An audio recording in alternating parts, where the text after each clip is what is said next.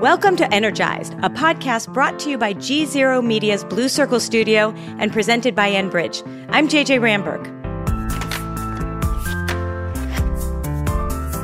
At the end of the road is just a single individual who wants to have a clean planet and clean water and something to pass on to their kids, but are also terrified that they can't afford to feed their kids or pay rent or put gas in their car. So we're all kind of stuck in terms of knowing we want to do the right thing, but terrified of the cost of doing the right thing. So far on this podcast, we've explored big ideas about the current energy transition and how it could impact geopolitics. Today, I want to get down to brass tacks. What does the energy transition actually look like in practical terms? Renewables like wind and solar are the fastest growing energy sources on Earth. And that's thanks to research and development by both startups and legacy energy companies. But the energy transition is about more than just technology. It's about strong public policy. Governments and businesses need to work together to combine their respective strengths, and that's how we'll build a future that's both environmentally and economically sustainable. Later on, we'll be talking with the Honorable Lisa Raitt. She's the Vice Chair of Global Investment Banking for CIBC Capital Markets and a former member of the Canadian Parliament. But first, let's check in with Enbridge CEO Greg Ebel.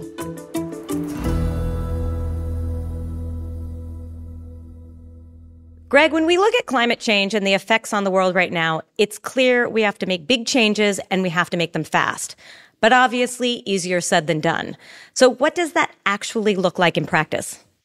Well, you used an interesting word there, JJ, fast, because we're talking about the world, we're talking about eons, we're talking all of history where we've come from. So fast in the world of cars is very different than the world of, say, climate change. So instead, I actually think it needs to be more of an evolution. It's going to look like an evolution as opposed to an instantaneous transition from my perspective.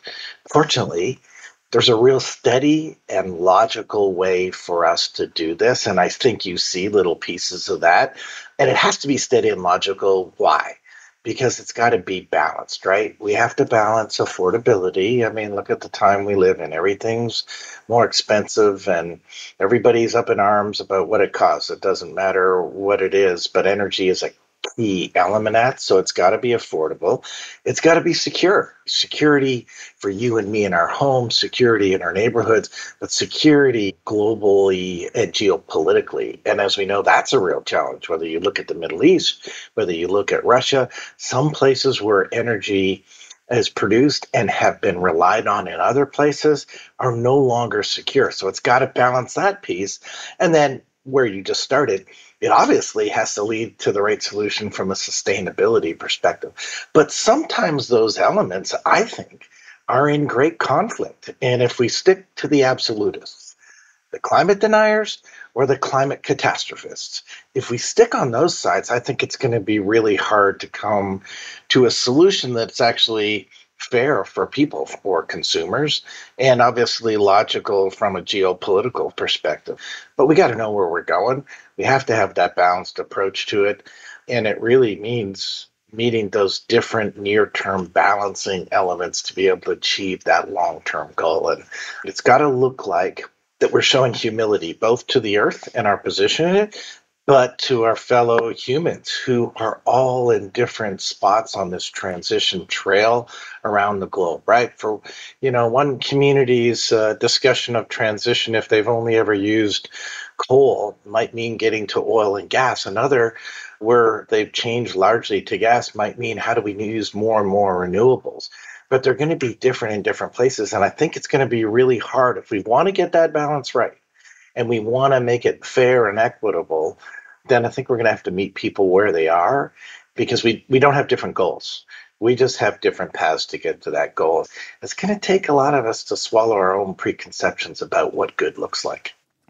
You talked about what fast means, Greg, and I understand that and really take that into consideration.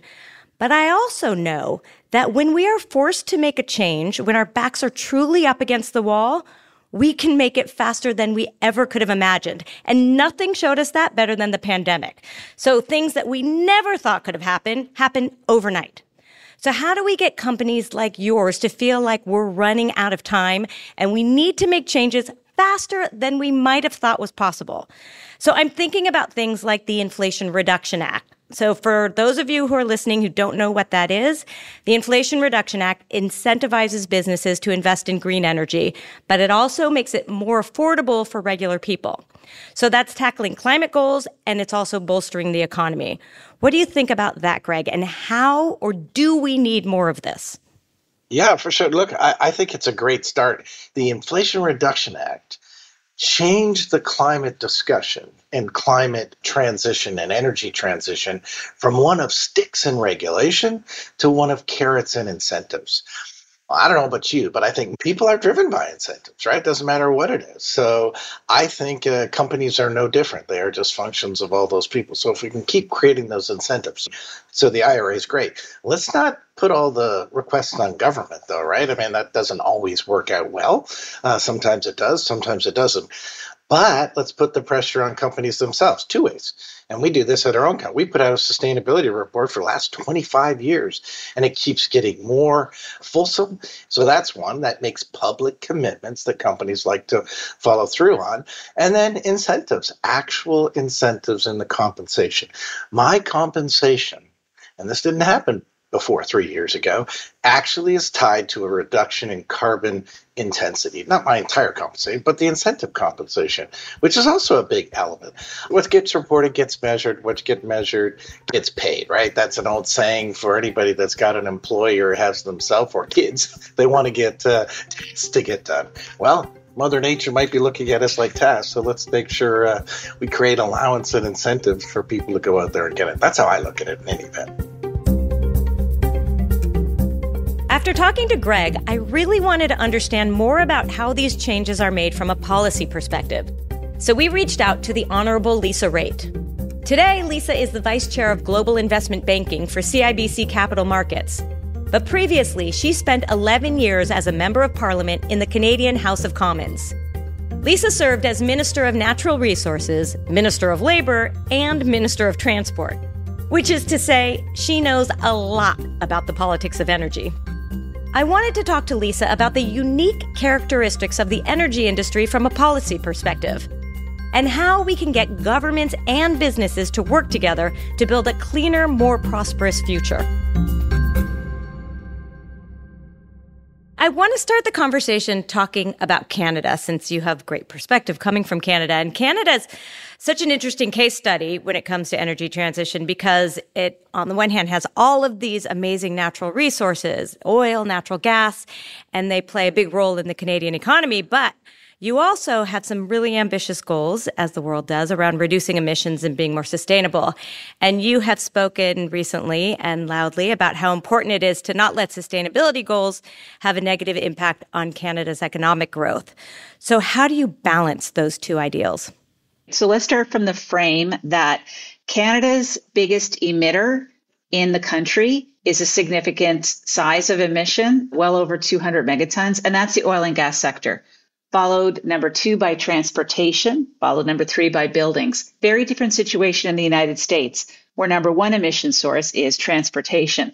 And what you can see then is policy is developing around tackling emissions in the biggest sector. So for us, we're really focused on oil and gas. We know what the number is that we have. We know what we'd like the number to be. And now you got to figure out the ways in order to bring that number down. And you have to work with private companies, meaning the oil and gas companies, to get to that point. So it has become very much, I would say, in the past 20 years, a top of mind issue. And it kind of bumps up against the fact and reality that without oil and gas exports, without oil and gas production in the country, our country would be poorer. So in order to bring down the emissions, you can't just stop production because the production is important to the economic prosperity. So that's the quandary.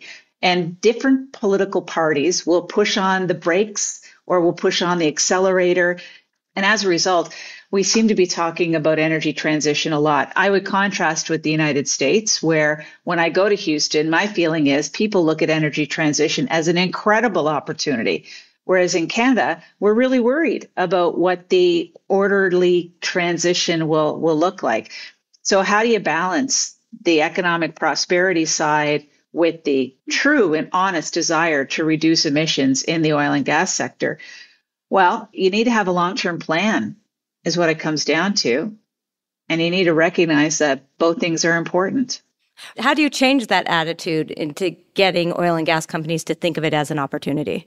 Oh, they do. They absolutely do. They think it as a great opportunity because in Canada, we believe that we can produce the cleanest and lowest emission barrel of oil going forward. But here's the thing. What it all comes down to at the end of the day is who pays the check. And from the government's point of view, they believe that the companies should pay. And from the company's point of view, they don't believe that their shareholders are going to be very happy about footing a very expensive bill to bring in carbon capture and storage, for example, when it's government policy and government decisions that are driving it. It's not a market yet that's driving this move to emissions-free production. It definitely is public policy. And the problem is that there's only one payer at the end of the day, and it's citizens like me and regular Canadians, either through tax dollars that we send to Ottawa, or it's how much we pay at the pump, or how much we pay to fuel our houses or to heat our homes or actually buy anything, because it's all tied up into the energy cycle. So the cost, the affordability of the transition really is top of mind.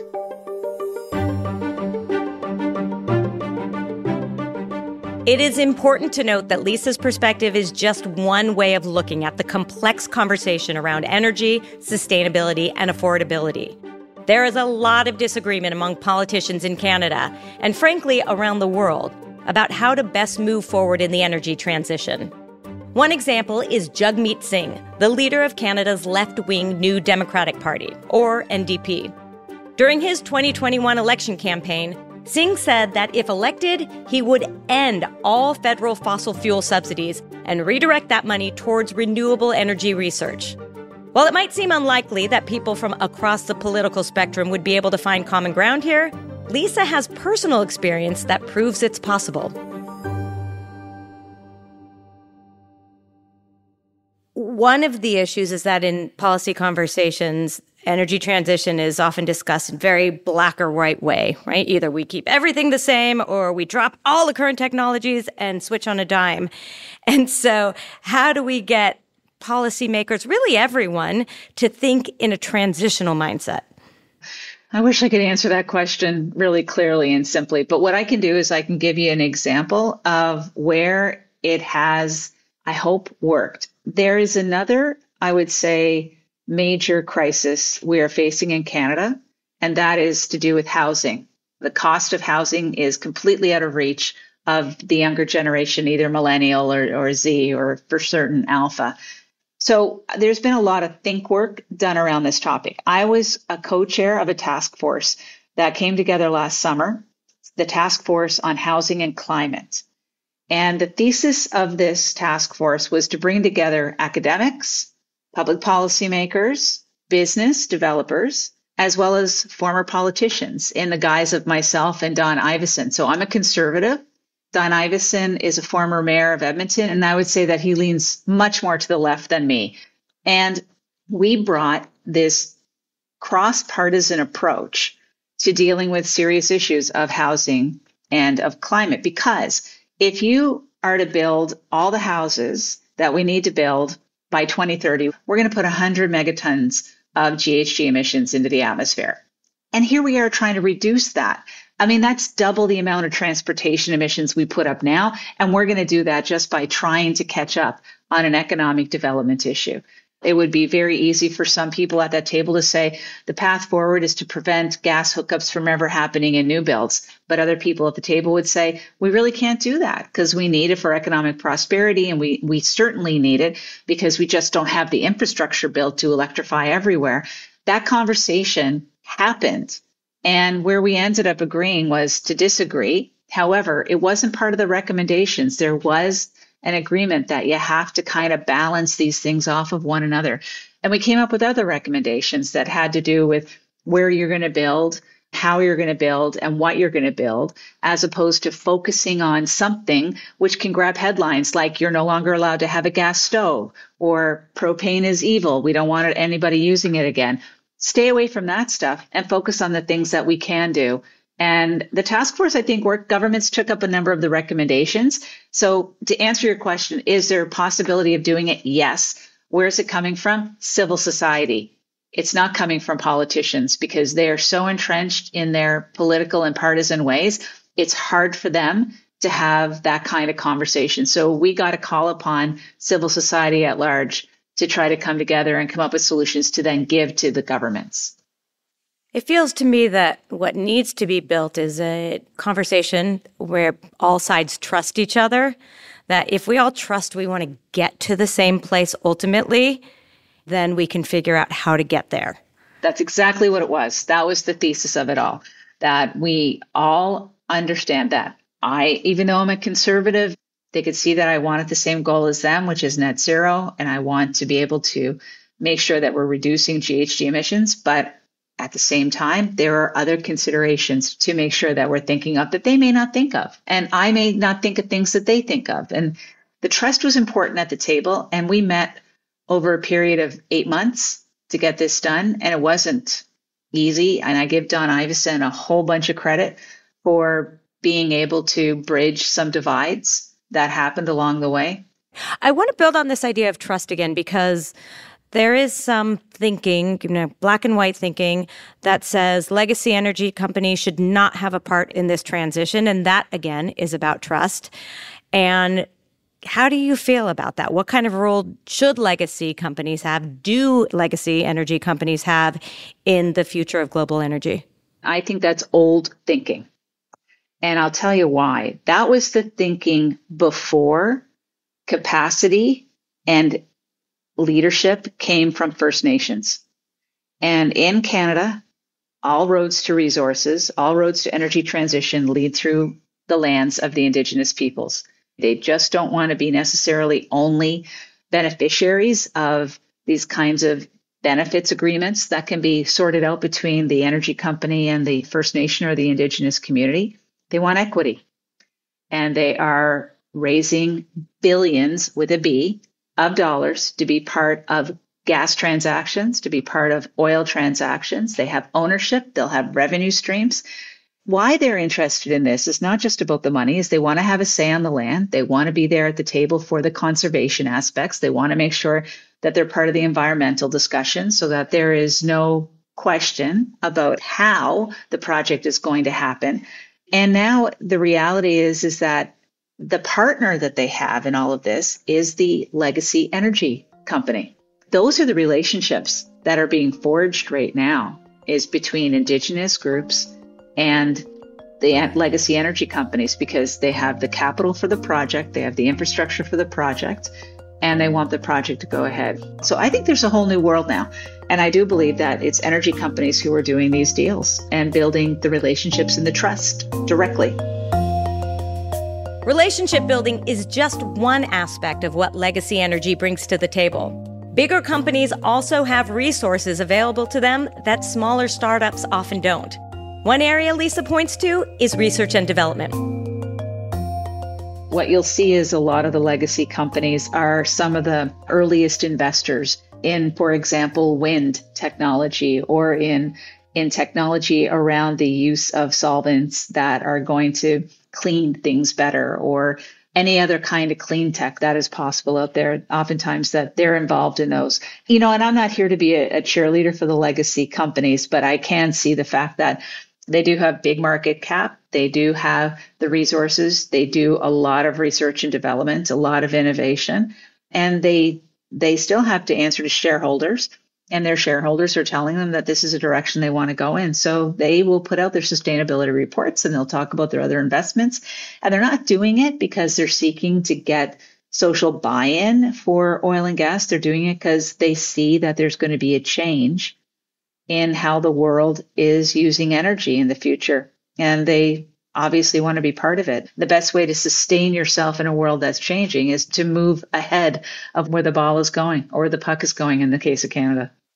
Are they investing enough and doing enough R&D, and is it happening quick enough? I know that there's been some really exciting developments. I know that in Alberta, which is the home for our oil and gas production, they have really diversified in their economy writ large, and they have a big clean tech economy. I think Enbridge just did a deal with a First Nation on a wind farm as well. These are all things that are happening because there's an awareness. Also, I mean, let's face it, the Inflation Reduction Act has just supercharged investment in clean tech and in energy transition related technologies like carbon capture. And those are areas in which oil companies and gas companies are very invested in and very interested in. Let's talk about the labor force. The energy sector employs, I believe, 12 million people around the world. And the transition has the potential to create a lot of new jobs, but there's also this existing workforce with a lot to offer. And so how do we transition the workforce? Minister Wilkinson, who is the Minister of Natural Resources here, he said, and I agree with him, that he's not worried about displacing workers and not having jobs for workers as much as he is about not having enough workers for what's coming. And I'm going to agree with him on that, because what I see is if there is going to be a change in production, a change in the way we do things, less production maybe in the future, who's to say? The reality is current workers are going to age out by attrition because the average workforce age is higher. But on the other side of it is for whatever is going to replace the energy ecosystem or the energy infrastructure, it's going to be important for us to be able to build it, is what it comes down to. And we're going to need construction people involved. And a lot of times the trades can move from oil and gas and into construction in a very seamless way. And then the other side of it is hopefully we'll see a lot more work on productivity and we'll be using AI more. And what that will do is not decrease the number of jobs we have. It'll just open up new avenues and new venues for new jobs. That said, I think we would be remiss to think that this is a smooth transition and that we have to be prepared for some bumps in the road, whether it's workforce, energy, providing people energy, just this transition as a whole, I imagine will be quite bumpy. The energy transition will take longer than everyone thinks. It will be more expensive than everyone thinks. And it's going to create winners and losers at the end of the day. Mm-hmm. Those are facts that we have to deal with. I don't know who the winners and losers are going to be. I do know it's going to be more expensive.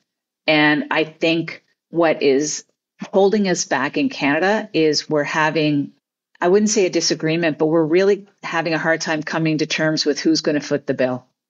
I really see it that way. So, for example, carbon capture and storage, the technology works. It's been proven. It's something they can put in place. And everyone's just kind of balking over how expensive it is and who's going to end up taking the risk associated with the cost up front.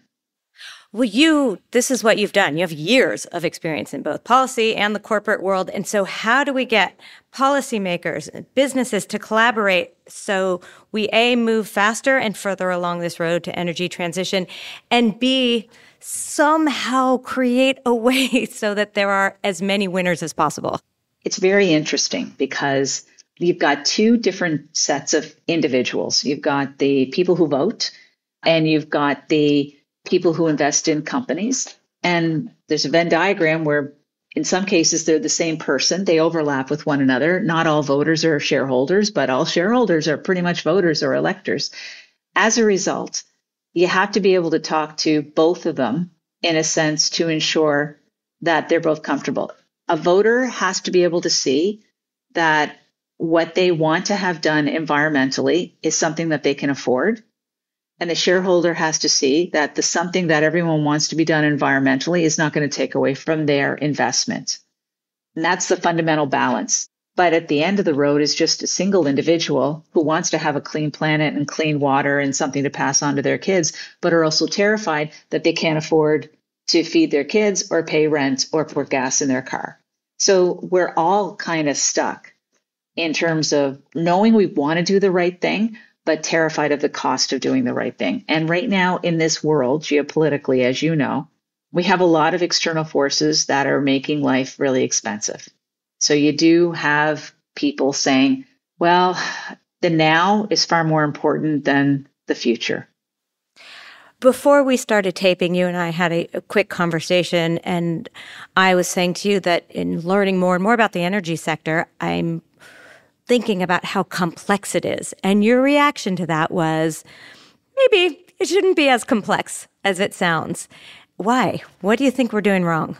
I don't think the energy sector is very complex at all. I think it is actually quite stable. There is good governance. There is a lot of regulations that protect health and safety and the environment around the production of it. I think we do it right in Canada in terms of oil and gas production. I think we have landed in a place where we accept that depending upon where you are in the country, you are naturally inclined to have a different energy source. And that's acceptable. So on the East Coast, you're going to have oil-fired electricity because that's what is available. In Quebec, you're going to have hydropower because that's what they have. In Ontario, we have nuclear. Manitoba is hydro. Saskatchewan, Alberta, again, is fossil fuel, and BC is hydro. We're not the same geographically across the country, and each of us are going to have a different system in place.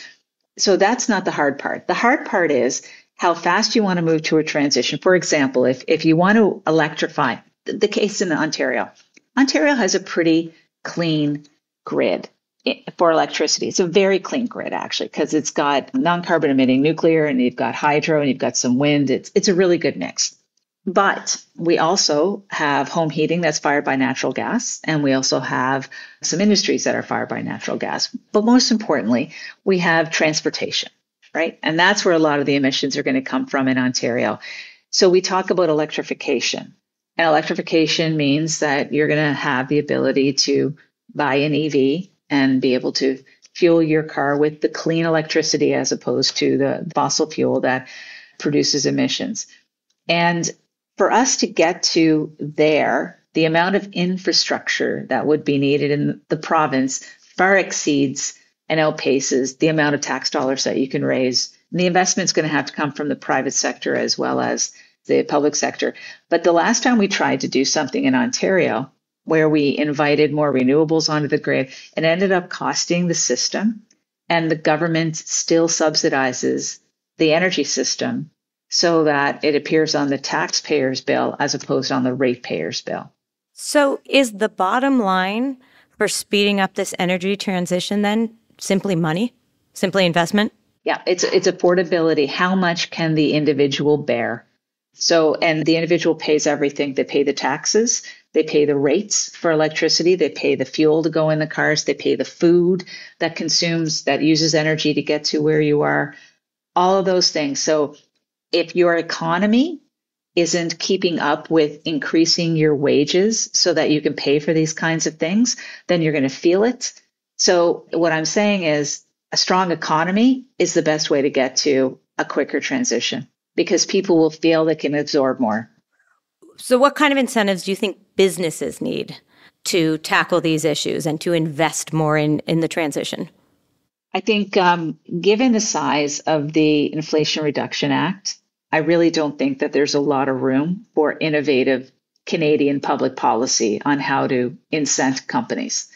The investment dollars are flowing to the South without a question, and that's an okay thing because we'll benefit from it in the long run. But I think what the one thing that governments can do for companies is to ease up on processes that don't make sense anymore and figure out ways to speed up approvals so that they can get things done, or make it easier to do your taxes, or make it easier if you want to get an investment tax credit, make it easier for you to be able to get it through the Canadian system, because the difference between what's happening in Canada and the United States isn't as much about what public policy pieces we put in place, because they're very similar to one another. It's just that in the United States, you're much better at deploying it efficiently than we are in Canada. So it's not a monetary thing that businesses need. It needs regulatory certainty, a willingness of the government to move things along quicker, and a recognition that all of this paperwork isn't necessarily going to reduce emissions at the end of the day. And yet, many people would think that the transition is not happening here in the United States fast enough either. That's interesting to me. I think you've done remarkable. I know it's hard to see the end products, conversion from coal to gas and coal to solar, that kind of stuff. but you're reducing your emissions and yet you're growing your economy. So to me, that is an incredible statement of success. So the point being, even if it's not as fast as we'd like it to be, we're doing it in a way that's not making the ground fall from under us. I think so. I like faster. One of the things that we said on that task force on housing and climate is the most expensive house you're going to have is the one you have to build twice. So that's the importance of going faster in transition. Right. That's the importance of getting it done quicker because it'll be more expensive. Mitigation adaptation will cost more than figuring out how to do a transition a little bit more quickly at the end of the day. But when the whole cost is being borne by individuals raising families or trying to get on with their lives, it's a really hard political sell. When you meet with the people who are leading the traditional energy sector right now, are you encouraged by their attitude towards the transition? Yeah, for sure. The Pathways Alliance is a group of oil producers in Alberta who have come together to implement carbon capture, utilization, and storage, CCUS, which is remarkable because they're all competitors with one another. And yet they have bound together, sharing resources to make the case to the government as to the investment that's going to be needed, what they're willing to put in, what they think the government should put in order to have this happen. They talk about it from the point of view of recognizing that they want to have the barrel of oil that has the least amount of energy intensity to it, and that it's the preferred barrel of oil in the world because the world is still going to use oil and gas. It's still going to be there. Why shouldn't it be Canada? And what they're saying is in order to meet our own emission standards, we need to clean it up. And the way we clean it up is carbon capture. And we want to partner with the government and get a deal done. And there it's back to what we're talking about, which is it's just about money.